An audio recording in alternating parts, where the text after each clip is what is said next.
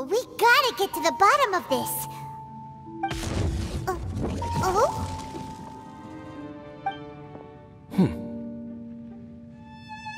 The feeling is mutual. I certainly hadn't expected to meet you here either. Long time no see, Dane. Wait, but how did you suddenly end up here in the chasm? The chasm? So we're in the depths of the chasm, are we? Interesting. This is one place where I have never set foot before. I understand how you must feel.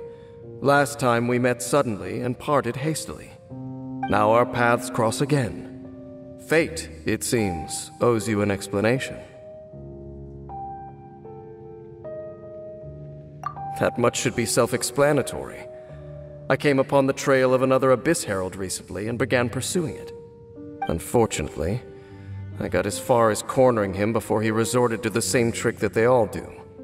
I was hot on his heels when I followed him through the portal, but as usual, it was to no avail. It took me to the wrong place. Correct. Based on my recent experiences, I can only conclude that the Abyss's portals are not simply pathways from point A to point B, but gateways to an entire network. Where they emerge on the other side is their choice. It can be anywhere within the network. Sounds kinda similar to how teleport waypoints work. In short, though I was right behind your twin last time when I entered that portal, the next moment that I realized where I was all alone, back in the ruins known as Storm Terror's lair. Oh yeah, about that! Whatever happened to the Eye of the First Field Tiller? It's in a safe place. You can be sure that I will learn the truth of the Loom of Fate operation sooner than it could ever fall into the Abyss Order's hands. Huh. So that title stuck in your memory. I by no means went out of my way to conceal it from you. It once stood for the glory of Khaenri'ah, but now it is but a cruel joke. My curse to bear. Twilight Sword was my title as captain of the Royal Guards when I witnessed the destruction of my entire homeland firsthand. I believe my reluctance to raise it in conversation is quite justified. Sounds like your sister was right. We were travel partners. We both partook in a painful journey of searching for our fate.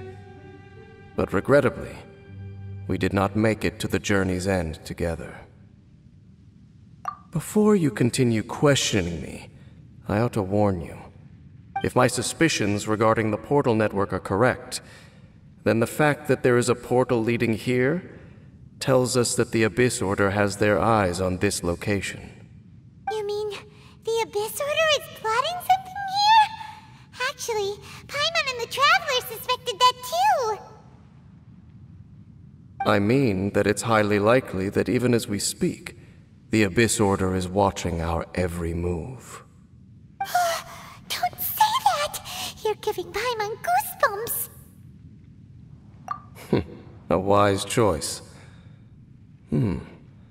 There appears to be light from a fire coming from near that rocky wall.